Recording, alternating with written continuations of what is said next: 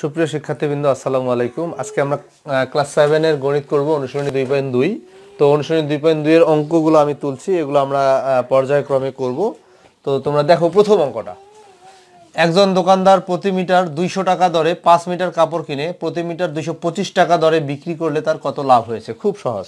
একটা জিনিস এখানে আলোচনা করি, অঙ্কটা করার আগে আমি একটা বিষয় আলোচনা করি, লাভ আর ক্ষতি। মনে করো একটা জিনিস তুমি কিনছো 10 টাকায় আর বিক্রি করছো 8 টাকায়, তাহলে তোমার লাভ হবে 2 টাকা।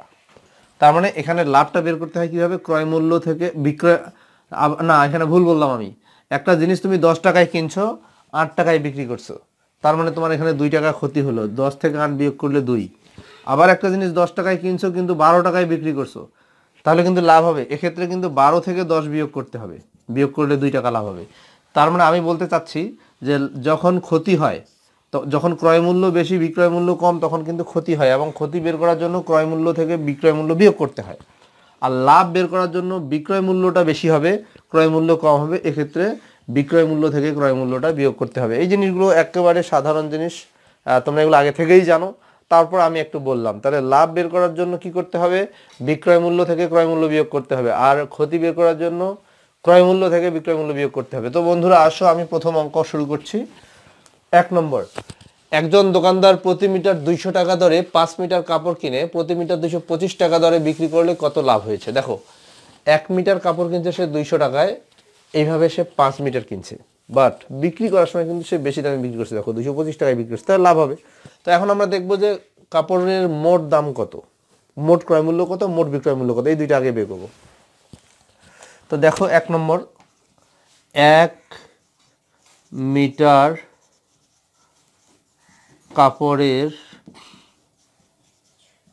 ক্রয় মূল্য 200 টাকা, 200 টাকা এখানে লিখি। অতএব 5 মিটার কাপড়ের ক্রয় মূল্য কত হবে? বেশি হবে, 200 দিয়ে গুণ হবে 5কে। আচ্ছা, গুণ করলে কত হয়? 1000 টাকা। একদম সিম্পল। এখন বিক্রয় মূল্যটা আসো, বিক্রি করছে কিন্তু 225 টাকা করে। আবার আবার 1 মিটার কাপড়ের বিক্রয় মূল্য 225 টাকা। অতএব 5 মিটার কাপড়ের বিক্রয় মূল্য 225 গুণ 5, এত টাকা। গুণ করলে কত হয়? 5 5 25 5, 5 2 10 আর 2 12, 5 2 10 আর 1 11, এত টাকা।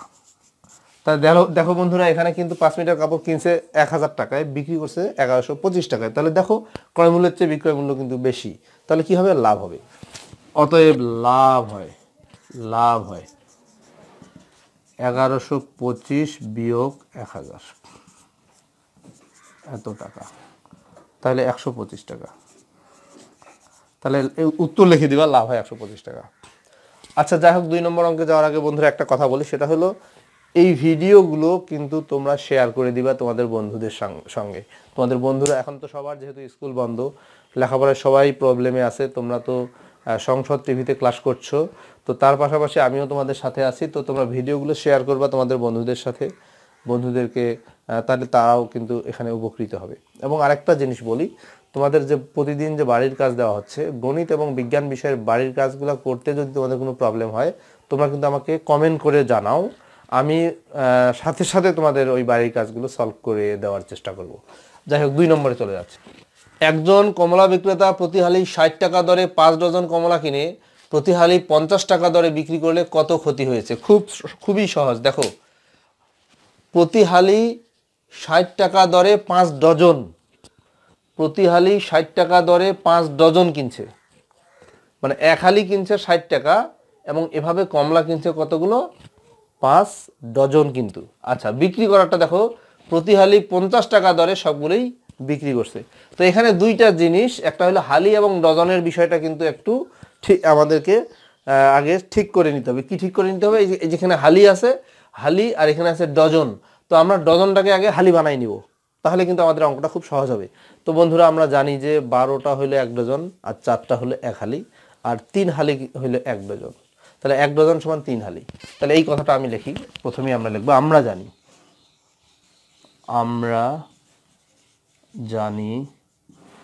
1 ডজন সমান 3 হালি, তাহলে এখানে কত ডজন? 5 ডজন। অতএব 5 ডজন সমান 3 গুণ 5, এত হালি, 3 + 5 15 হালি।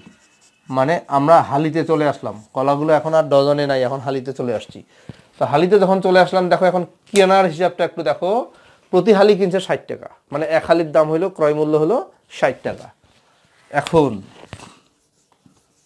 এখন এক হালি কলা না কমলা? কমলা। কমলার ক্রয় মূল্য দেখো বন্ধুরা 60 টাকা। অতএব কত হালি কমলা কিনছে? এই দেখো 15 হালি। এই যে 5 ডজন, 5 ডজন মানেই হলো 15 হালি। অতএব 15 হালি কমলার ক্রয় মূল্য 60 গুণ 15, এত টাকা। 6 15 90, 900 টাকা। তোমরা গুণটা করে ফেলবা, 6 15 90, একটা শূন্য শেষে দিলাম। আচ্ছা, এখন বিক্রির পালা। বিক্রি করছে কিভাবে দেখো, প্রতি হালি 50 টাকা দরে বিক্রি করছে, প্রতি হালি 50 টাকা। আবার এক হালি কমলার বিক্রয় মূল্য 50 টাকা। অতএব কত হালি? ওই 15 হালি।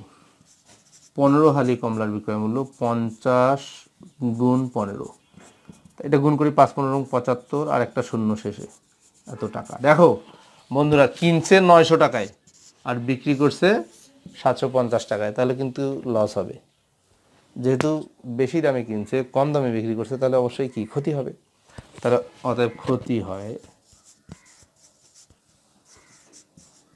হয় 900 বিয়োগ 750 টাকা। কত হচ্ছে তাহলে দেখো তো? 0, 5 থেকে 10 পর্যন্ত 5, 150 টাকা। তোমরা উত্তর লিখে দিবা, ক্ষতি হয় 150 টাকা। তো বন্ধুরা, আমরা এখন চলে যাব 3 নম্বরে। 3 নম্বর প্রশ্নটা দেখো। রবি প্রতি কেজি 40 টাকা দরে 50 কেজি চাউল কিনে 44 টাকা দরে কেজি দরে বিক্রি করলে কত লাভ বা ক্ষতি হবে? দেখো, 1 কেজি কিনছে 50 টাকা এবং এভাবে 44 কেজি কিনছে, না 40 টাকায় কিনছে। দেখো, ক্রয় মূল্য 40 টাকা আর বিক্রয় মূল্য হলো 50 টাকা। তাহলে 1 কেজি চাউলের ক্রয় মূল্য 40 টাকা। 1 কেজি চাউলের ক্রয় মূল্য 40 টাকা। অতএব কত কেজি? দেখো কত কেজি? 50 কেজি। এই যে প্রতি কেজি 40 টাকা দরে 50 কেজি, তাহলে 50 কেজি চাউলের ক্রয় মূল্য 40 গুণ 50, এটা গুণ করি 4 5 20, শেষে 2টা শূন্য দিয়ে দিব, তাহলে 2000 টাকা হয়ে গেল ক্রয় মূল্য। এখন দেখো বন্ধুরা, বিক্রি করছে 44 টাকা কেজি দরে, 1 কেজির বিক্রয় মূল্য 44 টাকা। আবার 1 কেজি চাউলের বিক্রয় মূল্য 44 টাকা। অতএব কত কেজি কিনছে? 50 কেজি। 50 কেজি চাউলের বিক্রয় মূল্য কত হবে? 44 গুণ 50, এত টাকা। শূন্য, 4 5 20, শূন্য, 4 5 20 2 22, এত টাকা। লক্ষ্য করো বন্ধুরা, 2000 টাকায় কিনছে আর বিক্রি করছে কিন্তু 2200 টাকায়, তাহলে অবশ্যই কি হবে? লাভ হবে। বেশি দামে যেহেতু বিক্রি করলো, তাহলে লাভ হবে। অতএব লাভ হয়। সবসময় আমরা বড়টা থেকে ছোটোটা বিয়োগ করবো। এটা বড়, এটা ছোট। এই যে 2250 বিয়োগ 2000, এত টাকা। তাহলে বিয়োগ করলে কত হয়? 200 টাকা। তো দেখো বন্ধুরা, আমাদের 3 নম্বর হয়ে গেল। এটা তোমরা উত্তর লিখে দিবা। উত্তর লাভ হয় 200 টাকা। এরপরে আমি চলে যাচ্ছি 4 নম্বরে।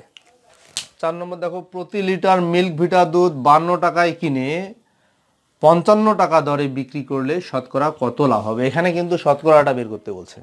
আগেরগুলোতে শতকরা বের করতে বলেনি, জাস্ট লাভ এবং ক্ষতি। এবার কিন্তু আমরা শতকরায় ঢুকে গেছি। প্রতি লিটার 52 টাকায় করে কিনছে, 55 টাকা করে বিক্রি করছে। দেখো, তাহলে তো লাভ হবে।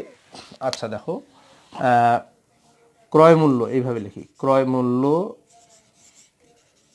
মূল্য হলো 52 টাকা। আর বিক্রয় মূল্য কত? বিক্রয় মূল্য হলো 55 টাকা। তো দেখো বন্ধুরা, এখানে কিন্তু ক্রয় মূল্যের চেয়ে বিক্রয় মূল্য বেশি, অতএব লাভ হয়।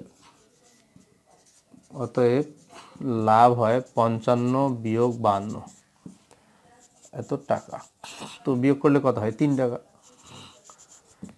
এটা কিন্তু উত্তর না, কারণ এখানে বলছে যে শতকরা কত লাভ হবে, শতকরা বের করতে বলছে।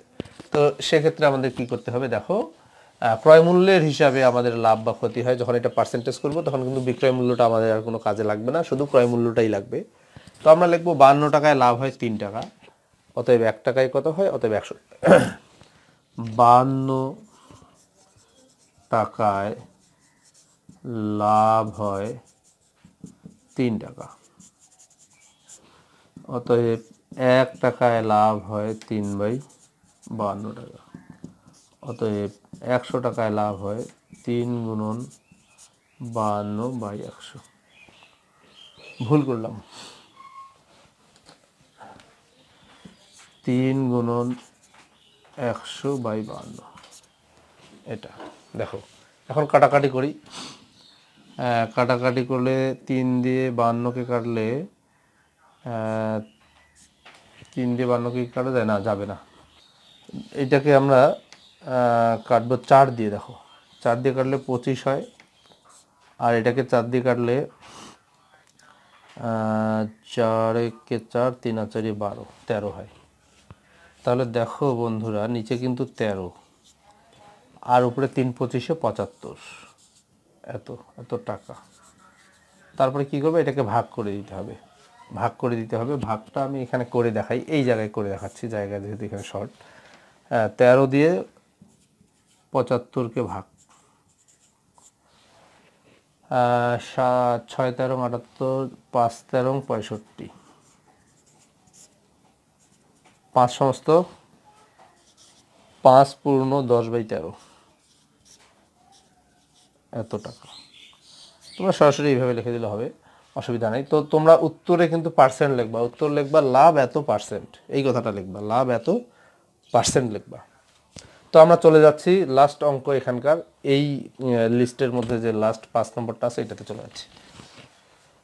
প্রতিটি চকলেট 8 টাকা হিসাবে ক্রয় করে 8.50 টাকা হিসাবে বিক্রি করলে 25 টাকা লাভ হলো। মোট কয়টি চকলেট ক্রয় করলো? দেখো, একটা চকলেট কিনছে হলো 8 টাকায়, বিক্রি করছে 8.5 টাকায়। 8 টাকায় কিনে 8.5 টাকা বিক্রি করছে, এবং এভাবে কেনাবেচা করে তার 25 টাকা লাভ হয়েছে। তো কতগুলো চকলেট সে কিনেছিল এইটা বের করতে বলছে। তাহলে দেখো, প্রতিটি চকলেটের বিক্রয় মূল্যটা আগে লিখি। প্রতিটি চকলেটের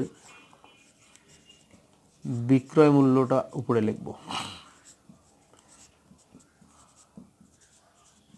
এত টাকা। আর প্রতিটি চকলেটের ক্রয় মূল্য কত? ক্রয় মূল্য হলো 8 টাকা, 8.00 টাকা। 8 টাকা লিখলেও হবে, বা 8.00 টাকা লিখলেও হবে। তাহলে এখানে বিয়োগ করলে অতএব লাভ হয়, লাভ হয়, এটা বিয়োগ করলে হয় 0.50 টাকা। দেখো বন্ধুরা, একটা চকলেটে কিন্তু এই টাকাটা লাভ হয়েছে, 0.50 টাকা, মানে 50 পয়সা, মানে 8 আনা। আমরা যেটা বলি একদম সহজ বাংলায়, 8 আনা লাভ হয়েছে, বা 50 পয়সা লাভ হয়েছে। তো দেখো বন্ধুরা, এই 50 পয়সা লাভ করার জন্য তাকে চকলেট কিনতে হয়েছিল কিন্তু একটা, মানে একটা চকলেটেই তার 50 পয়সা লাভ হয়েছে। তো এখন এই যে 25 টাকা লাভ হচ্ছে, তার জন্য তাকে কয়টা চকলেট কিনতে হচ্ছে এইটা বের করতে হবে। তো আমরা লিখবো এত টাকা লাভ হয় একটি চকলেটে, এত টাকা লাভ হয় একটি চকলেটে, অতএব 1 টাকা লাভ হয় 1/এতটি চকলেটে। অতএব কত টাকা লাভ হয়েছিল? 25 টাকা। অতএব 25 টাকা লাভ হয় 1 গুণ 25, 0.50, এতটি চকলেটে। তো দেখো বন্ধুরা, এখানে এইটা এখন আমাদের হিসাব করতে হবে। তো তোমাদের আমি বলি, সবচেয়ে সহজ বুদ্ধি, তোমরা যদি কাটাকাটি করতে পারো তাহলে ওয়েল অ্যান্ড গুড। কাটাকাটি করতে না পারলে এই সংখ্যাটাকে এই সংখ্যাটা দিয়ে ভাগ করবা ক্যালকুলেটরে, ভাগ করলেই কিন্তু হয়ে যাবে। আর আমি কাটাকাটির বিষয়টা একটু বলি, কিভাবে কাটাকাটি করবা। দেখো, তোমরা এই দশমিকটা তুলে দিবা, তুলে দিয়ে দশমিকের জন্য উপরে একটা 1 যাবে এবং দশমিকের পরে 2টা অঙ্ক আছে, এই জন্য 2টা শূন্য যাবে। আচ্ছা, এখন দশমিক কিন্তু নাই, এখন কাটাকাটি করব কীভাবে? এই শূন্য আর এই শূন্য কাটা, 5 দিয়ে 10কে কাটলে 5 দুগুণ 10। এখন গুণ করে দাও, 2 দিয়ে 25কে গুণ করলে 25 দুগুণ 50, 50টি চকলেট। তো বন্ধুরা দেখো, তারা চকলেট কিনেছিল 50টি। তোমরা উত্তর লিখে দিবা যে 50টি, আর কিছু লেখা লাগবে না, 50টি লিখলেই হবে। তো বন্ধুরা সাথেই থাকো, বাড়িতে থাকো, সুস্থ থাকো, সাবধানে থাকো। ধন্যবাদ।